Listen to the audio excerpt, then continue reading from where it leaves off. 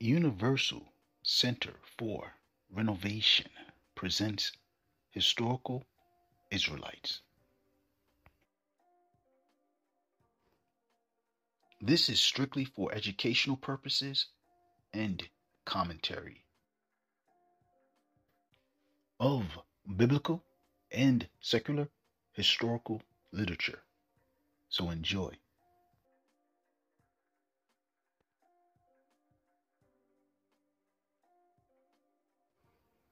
Subscribe, like, and share.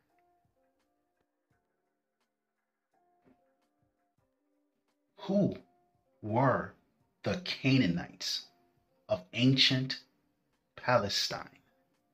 That is the question.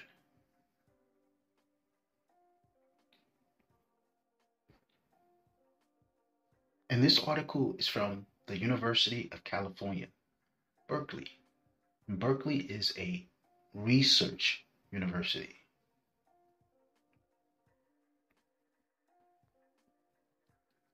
Foundations of Anthropology at the University of California.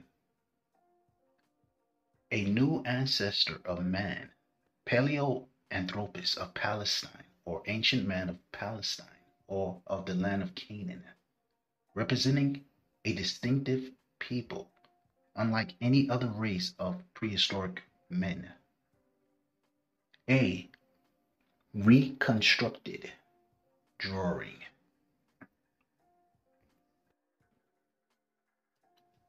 The recent discovery of a series of Stone Age deposits, so far unparalleled in the Near East, in the valley of the caves at the foot of Mount Carmel, is described on page 36 of this number by Miss Dorothy Garrard, director of the Joint Expeditions of the British School of Archaeology in Jerusalem and the American School of Prehistoric Research. On two other pages will be found an article by Sir Arthur Keith explaining the high importance of these discoveries, which comprises 8 skeletons, 4 of them practically complete. Both the articles mentioned are accompanied by illustrations, and in the above drawing, done under Sir Arthur Keith's supervisions, our artist has delineated the probable appearance in life of a man belonging to this newly found type of humanity, known as Paleoanthropus palestinius, or Paleoanthropus of Palestine, or ancient man of Palestine.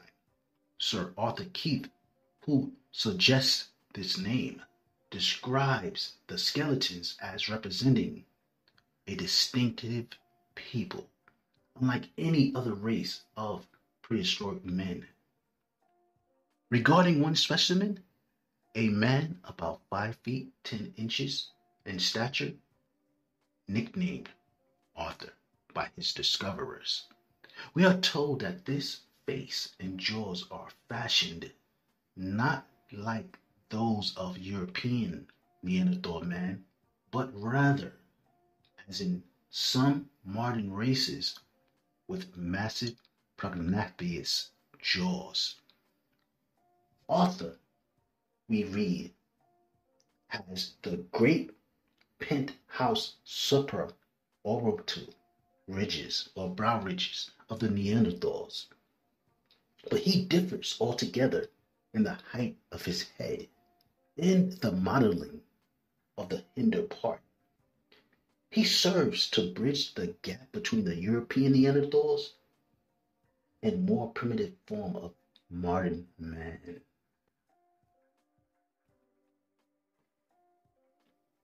Dorothy Garrard, Dorothy Annie Elizabeth Garrard, born on the 5th of May, 1892, and died December 18, 1968, was an English archaeologist who specialized in Paleolithic period. She held the position of Disney Professor of Archaeology at the University of Cambridge from 1939 to 1952 and was the first woman to hold a chair at either Oxford or Cambridge.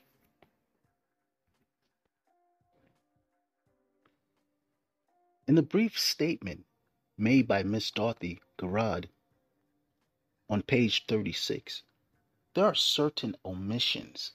There is no explicit mention of the part she has played in the discovery now announced from Mount Carmel, one of the most extensive and most important finds ever made of the remains of fossil man. Mr. McCown, who is excavating the Cave of the Kids, has told me that his good fortune, and no one ever earned the smile of fortune more than he, was planned for him by Miss Garrard. The excavation of the Mugharat Eskahol was part of a systematic search launched by Miss Garrard along the western flanks of Mount Carmel in the hope of discovering the earliest Palestinians. These early Palestinians, it was suspected, would prove to be the counterparts of the Neanderthalians of Europe. That strange race of humanity which became extinct long before the end of the last ice age. As everyone knows, the culture of the Neanderthalians is known as Mysterian.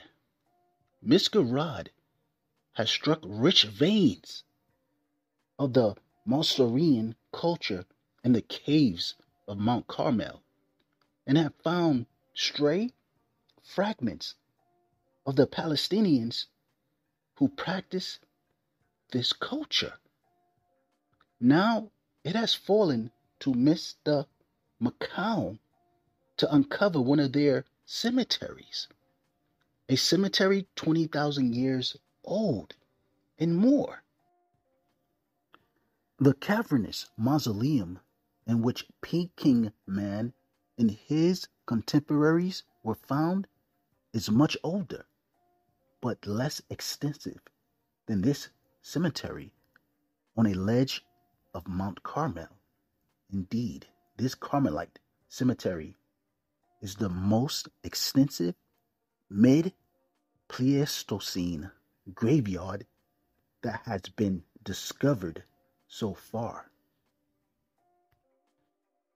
So, the anthropologists like Miss Dorothy Garrard found a cemetery graveyard of Homo neanderthalensis, or Neanderthal man, which is considered an extinct species of man.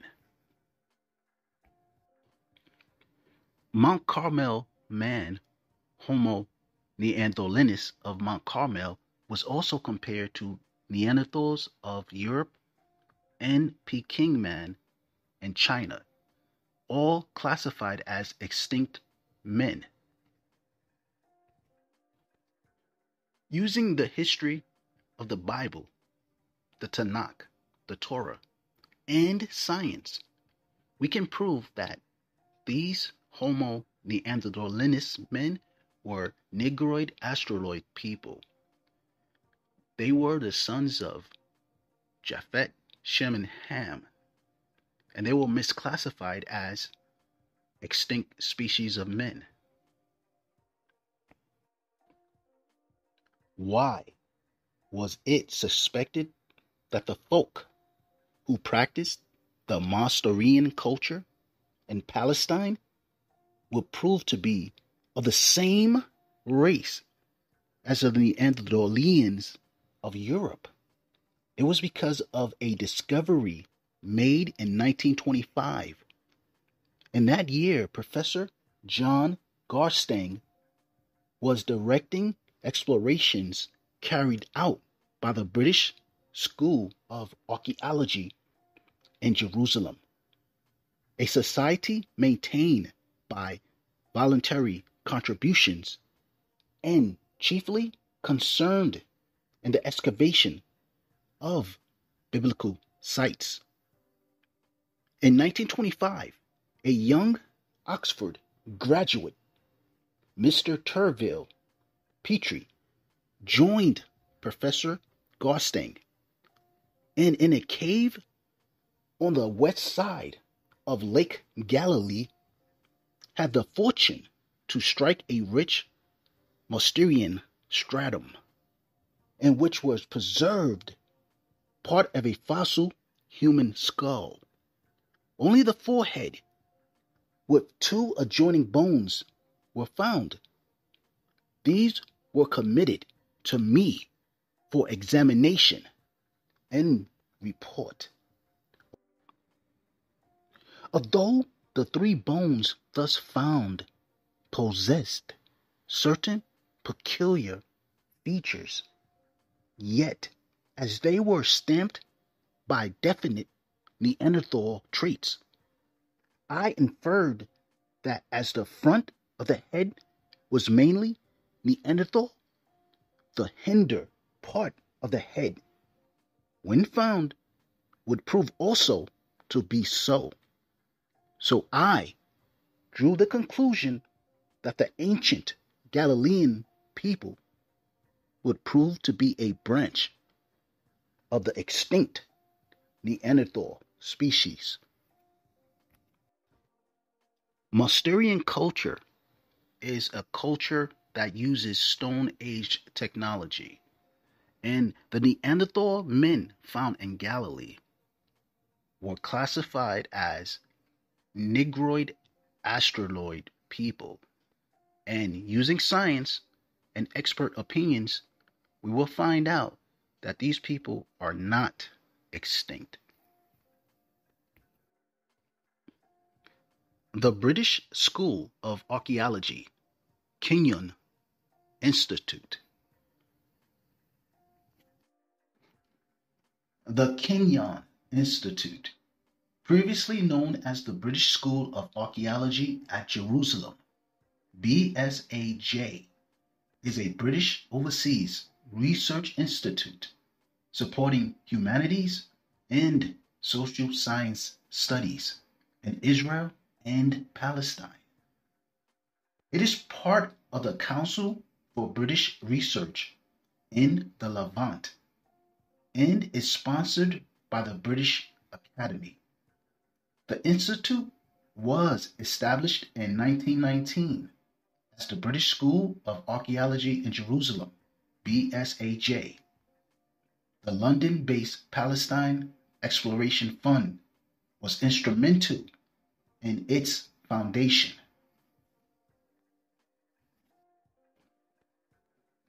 Natufian burial, Homo or Man 25, from El Wad Cave, Mount Carmel, Israel, on display at the Rockefeller Museum. The first suspicion that I had been misled arose during last winter when Mr. McCown and I was examining the skeleton of a Carmelite child.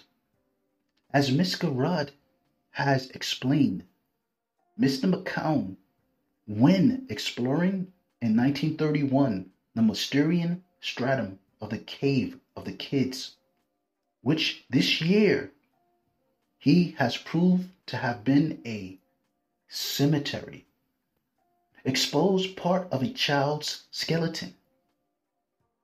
The block of breccia or rock in which the skeleton was entombed was cut out and brought to the Royal College of Surgeons Museum in London. In 3 months, Mr. Ernest Smith had cut away the rock and exposed the skeleton of the child so that Mr. McCown and I were free to study it.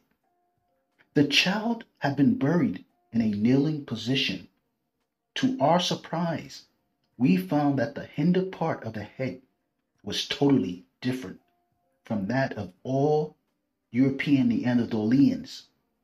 The skeleton of the child was also different, being akin to that of Australian Aborigines.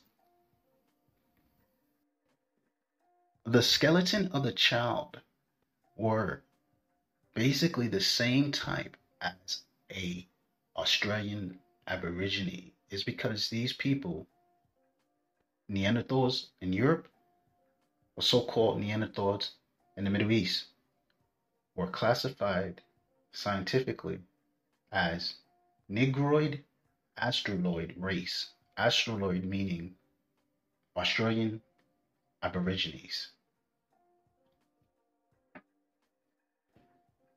And these people, so-called Neanderthals in Europe and in the Middle East, were the grandchildren of Noah, the people of Shem, Ham, and Japheth. But they were being classified as extinct men, Neanderthals.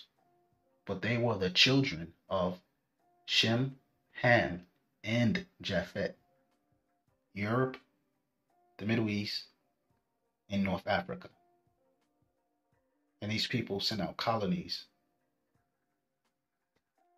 that colonized the rest of the world later.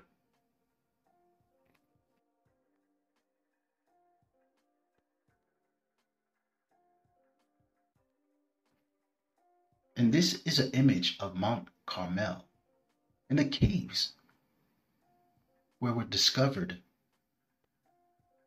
the skeletons of ancient people of Palestine or the land of Canaan. Caves Creek, Hageti, also known as Skull, Nahal, also known as El Wad, Gamal, also known as El Jamal, Tamur, also known as Tabun, Tabun Cave. This is Mount Carmel.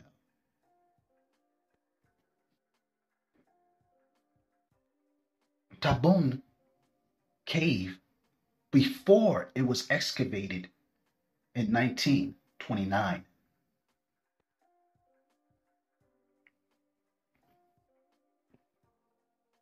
How different the hinder view of this child's head was from that of Neanderthal child will be seen from Fig 3 and 4, in which the occipital view of the Carmelite child's skull, aged 2.5 years of age, is compared with that of Neanderthal child, aged 9 years, from Laquina, France. The Carmelite child lay in a cave deposit of the same Mousterian culture as the Galilee individual. The Carmelite rock shelter is less than 40 miles distant from the Galilean cave. The Carmelite child and the Galilean woman should be of the same race. Even today, it is very difficult to anticipate what the features of a child of 2.5 years will be when it has attained maturity. It is still more difficult to forecast the adult form of a child of an unknown prehistoric race. To settle the problem which Mr. McCown and I have to solve, an adult stage of the Carmelite child had to be found. The so-called prehistoric race of Europe and Galilee and Mount Carmel are classified as Negroid Australoid in race.